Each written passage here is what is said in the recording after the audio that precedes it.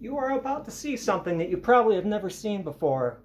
If you hear music playing downstairs, it's actually my wife and I are cleaning the basement and I'm ditching work here to make a video.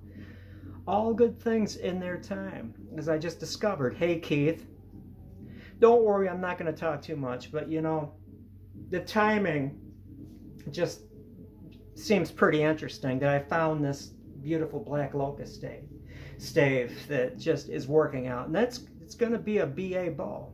Trust me, that black locust longbow is going to be très chic. Anyway,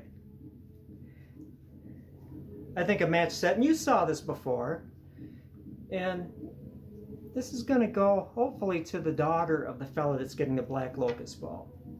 Beautiful bow. And you know, it's funny, I don't feel like I'm losing anything by giving stuff away like that, because I've learned a lot about design and experimenting with different things, the 4 directions and the dragonfly, which signifies important stuff.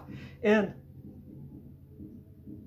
research it. The dragonfly, what this means, goes along with passing this bow along to this person in this particular period of time. But I got to thinking, I'm looking at this bow, and in person, this is better in person than it looks. And I was thinking about Ben. Hello, Ben. Megwitch, my friend.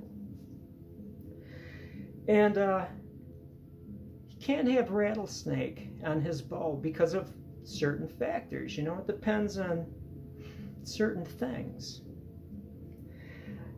And looking at that bow in Anishinaabe, Ojibwe, from Minnesota. He doesn't live in Minnesota now, so I'm not doxing him.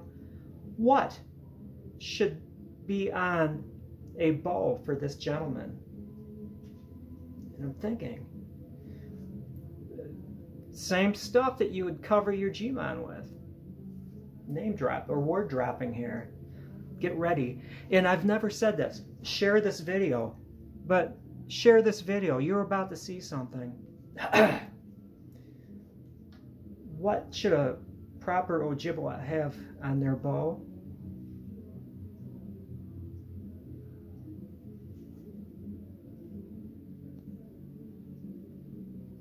Birch bark. Wigwas.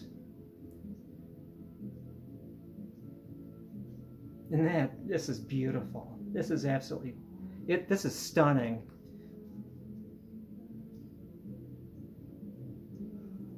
Birch bark backing on a bow. And I'm obviously not the first person to put birch bark on the bow, but you know, every bow you make, you should look at that bow and say, this is the greatest darn thing I've ever seen. I am working on a masterpiece. I'm working on that thing that is going to make my life complete. So what do you say, Benny boy? Is that cool or what? This is beautiful. This should remind you of being back home in Minnesota.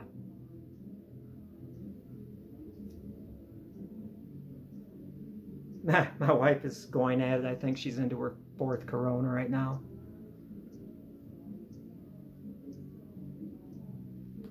But yeah, share this video amongst bow people. Gorgeous. Anyway, I better get back to work before my wife tracks me down. I still have spider webs to vacuum from. You know how many little cubbies there are in a basement between the joists and the ducts and everything?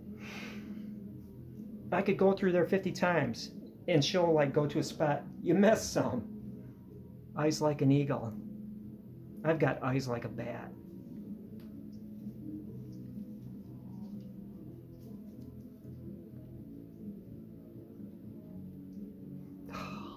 Wonderful. Have a good one. Enjoy your evening.